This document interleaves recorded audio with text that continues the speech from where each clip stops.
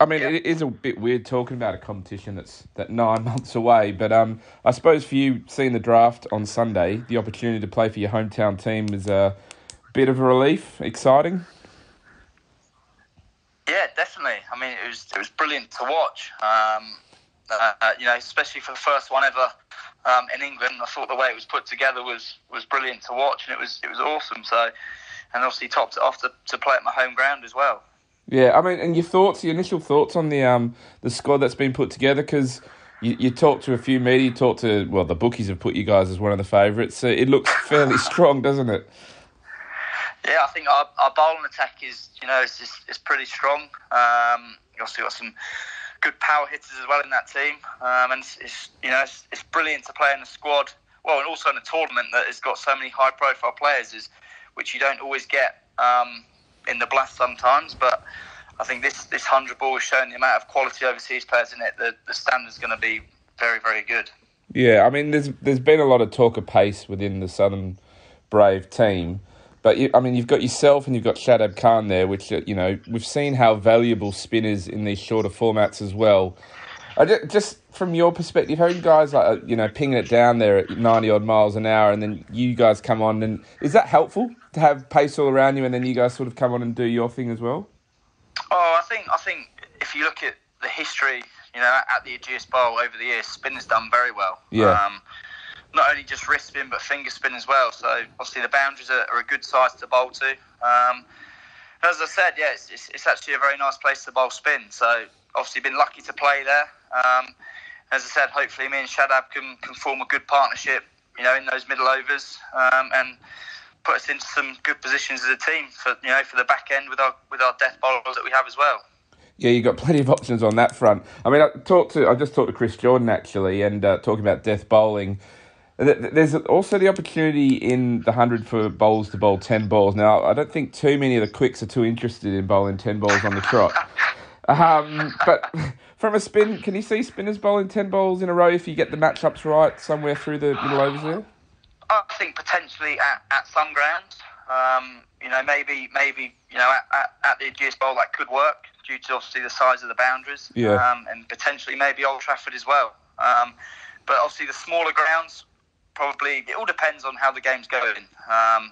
If the wicket might be spinning, obviously you might bank on bowling your 10 balls of spin. But I think a lot of it's going to depend on conditions, depend on how the game's going, and I think it'll take a very brave captain to decide who's going to bowl that. What bowler's going to bowl those 10 balls in a situation of a game. So it could be huge. That's going to be interesting to see how the tactics with the competition develop, aren't they? Because there's no right way of doing it at the moment, is there? And it may be that 10 balls in a row with matchups and the way that T20 works or the short formats work, that it is quite a useful thing. But I suppose it's a suck it and see at the moment.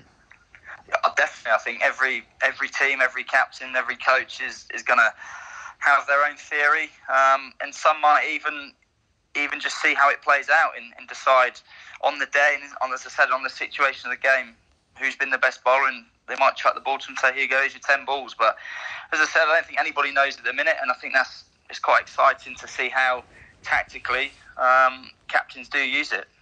I know you said obviously the Ageas Bowl is good for spinners, and there's obviously the fast bowlers that have been picked there for the team. Do you ever have some sort of rivalry with the quicks? I don't know. I'm throwing this one out there. Those guys are expected to come in there and sort of tear the heads off some batsmen. Are you guys do you sort of take some pride in the fact that spinners are, an extremely valuable commodity in these short formats?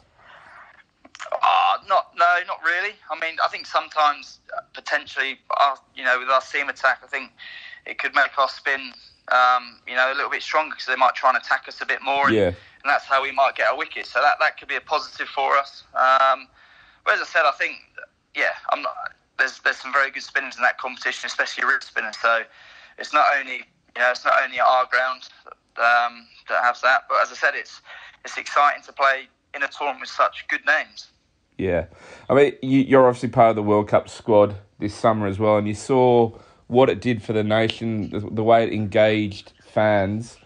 Does this feel like the right time to bring in a tournament like the 100 where that engagement with fans with the best versus best as the World Cup was, it feels like the right time to go into that? I know it's still 9 months away, but go into next summer? It feels like an exciting period for the game, doesn't it? I think if the way cricket's gone in the last sort of year, I think cricket is in a fantastic position. Everybody's talking about it. It's always on TV. And after the World Cup, if you go to all the parks, loads of kids were playing it as well. So I think that's brilliant for the country. It's brilliant for the game. And I think, as you said, it's a perfect time now to introduce the 100 to everyone else, especially the younger people, and hopefully they can get into it and enjoy it, because I think it will be a huge success. And Hampshire's obviously had a good record in white ball cricket down there at the Ageas Bowl, and we saw a few of the other guys from the team go out to the London clubs. Mason Crane and Kyle Abbott went to the Spirit, and Riley and Chris Wood went to the Oval. Will it be interesting playing against those guys during the tournament, seeing them on the other side? A little bit, I think. But I think players now are so used to playing franchise cricket. You play in so many teams with your mates, and you're playing against your mates. So I think when the competition comes around, I think you're going to perform for your team, and you want to do well for your team. So it doesn't matter who you're playing against. It's just you've got to do your job on the day and hopefully win the game for your team. How excited are you, Liam, about this tournament? I mean, it's a big.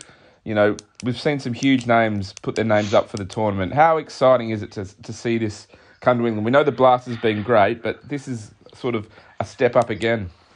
I do. I think it's amazing. I think, as I said before, the calibre of player that have put themselves in for the tournament, and for a lot of them to be available for the whole tournament, every single game is going to be exciting to watch.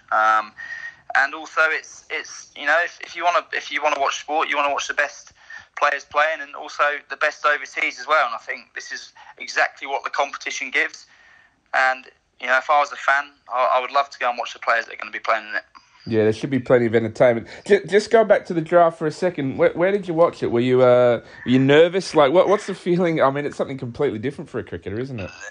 Yeah, very nervous. I think I think every player would have been nervous. I think it's a natural thing because there's so many good players out there, and there's a lot of good players that didn't get picked up as well. So, I was nervous. I was hoping to get picked up, and wasn't sure where I was going to play. But when I got picked up, I was very, very happy and excited. It's a dream scenario, though, isn't it? To be on your home Ageas Bowl and playing, with the likes of Vincey and a couple of the other blokes. There's a lot of local talent actually with the team, isn't there?